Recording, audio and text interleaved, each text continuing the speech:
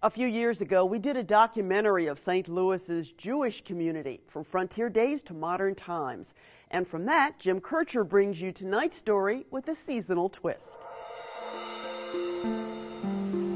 You could call this story about the holiday season in St. Louis a Judeo-Christian story, but it's really just an American story. Seeing the lights at Tillis Park is a Christmas tradition, taking place on land that was donated by a successful Jewish businessman named Cap Tillis, who had started out with a downtown cigar store. A lot of Jewish family names are now just place names: Steinberg Rink, Allo Plaza, Greensfelder Park. And back when just about everybody did their Christmas shopping downtown, it was the big department stores founded in the 1800s by Jewish immigrants that helped set the holiday mood and create the memories with decorations, elaborate windows, and a chance to sit on Santa's lap. How all that came about is really a story about America itself, with its roots in Europe and the Old West.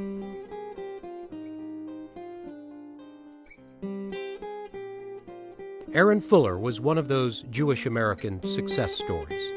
He was one of the founders of the Sticks, Bear & Fuller Company and the Grand Leader department store. By the 1920s, he was a very, very wealthy man. But he and his partners did not start out with all of this, did not start out with mansions or a store that covered a city block. This was the much more humble start of the Sticks, Bear & Fuller story.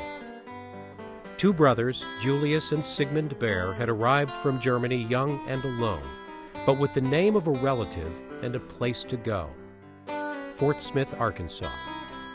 The relative lent them money to open this small store in a nearby town on the Arkansas River. Fort Smith at that time was the last outpost before Oklahoma. Fort Smith was an Army garrison, and they handled goods and wagons and tools for people who were homesteading in Oklahoma and North Texas and all that stuff. They prospered. They worked hard. Those guys really worked hard. They slept on the counters at night a lot of times, so the store could be open first thing in the morning for some guy that had to come in and get out, and they wanted to be of service. Aaron Fuller came to America when he was just 14. He worked in Chicago for a while, and then he too headed for Arkansas and went into business with Julius and Sigmund Bear. They bought a store on Fort Smith's main street and called it the Boston Store. It grew bigger along with the town, and they opened branches. And the partners became relatives when Aaron Fuller married Julius and Sigmund's sister, Frida. They often married the sisters or cousins of their business partners, and that's how business connections got established. And the early Jewish economy in America was much reliant on family ties and on more general Jewish connections. Towns like Fort Smith were not really isolated outposts. There were ties to bigger cities, the manufacturing, distribution, and banking centers. And for much of the South and the West, that center was St. Louis. And it was the kind of place that drew ambitious men. This, the late 1800s and early 1900s, was the age of the hustling and bustling downtown. Streetcars, elevators, electricity, it all made this the center of everything: business, entertainment, and shopping. And this was the age of the giant department store. Everything under one roof. The Bear brothers and Aaron Fuller opened with their new partner Charles Sticks, the Grand Leader department store, which kept moving to bigger and bigger buildings. They grew fast. They really did. And their main competition was the Bar Company, Famous Bar. The story of Famous Bar and the May Company also began far from St. Louis. High up in the Rocky Mountains was the silver mining boom town of Leadville, Colorado. David May, who had come from Germany as a child, arrived in Leadville in 1877 and opened a store with Moses Schoenberg, and married his sister. Even here, there was a Jewish community and a synagogue. They went to Denver to open their first department store, and then went to St. Louis, where they bought 2 businesses and combined the famous store with Barr's Dry Goods.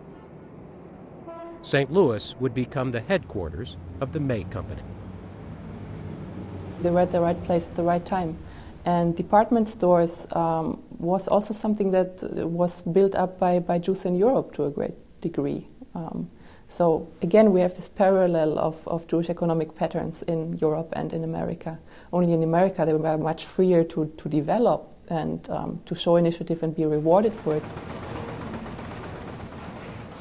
In the 20th century, more businesses founded by Jewish families would come to St. Louis because it was a national center of the garment industry and shoe manufacturing.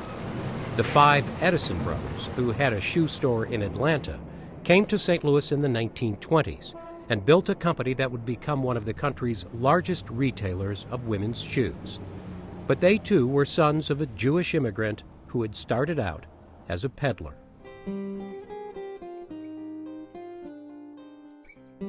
When the men of that generation, like Aaron Fuller, passed away, they were not just giants in the business world, but in civic life, charitable work, and in the Jewish community. Their deaths made headlines in the city papers, the German papers, and the Jewish papers. Their children and grandchildren often continued their work in the community, and even after their names were gone from the stores and businesses, the contributions remained.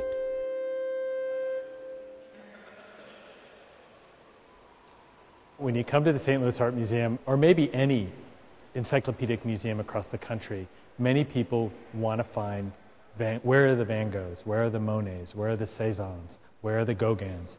And this is the room here where you experience that. And what's remarkable is that largely every picture in this room is from the Steinberg family or from the Schoenberg. The family names are all over the museum, on labels next to paintings they or their foundations gave to the St. Louis Art Museum.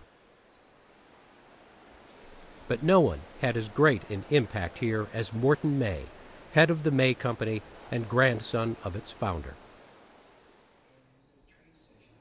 Morton May, who died in 1983, gave some 5,000 works of art to the museum, oceanic art, Mesoamerican art, and his early appreciation of Max Beckmann became the core of the museum's fine collection of German Expressionist paintings. We owe a real sense of gratitude, not only to those families and what they sort of did in the mid 20th century in building these collections, but that they saw that they would come to the St. Louis Art Museum and be the core of this great city's art museum that would bring us international attention. Morton May was a more prominent and public figure than Cap Tillis, who didn't really like the spotlight. When he donated his estate, he couldn't have guessed that Tillis Park would become the home of the Winter Wonderland, but he probably would have approved.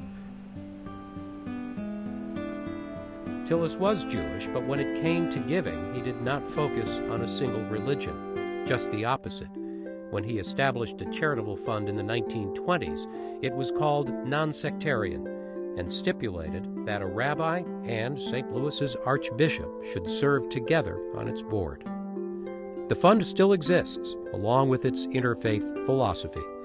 Like the park, it is truly, as they say, one of those gifts that really does keep on giving.